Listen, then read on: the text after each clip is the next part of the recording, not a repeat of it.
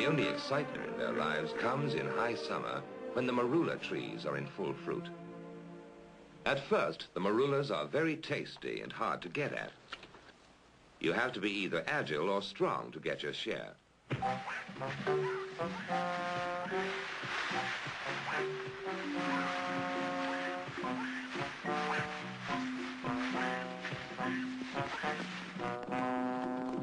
But after a few weeks, the marulas get overripe and they start dropping from the trees. Then all the animals wade in and gorge themselves on the rotting fruit.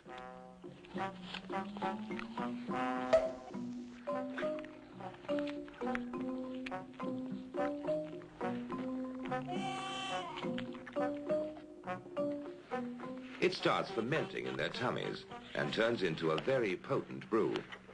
So on the way home, things start happening to them.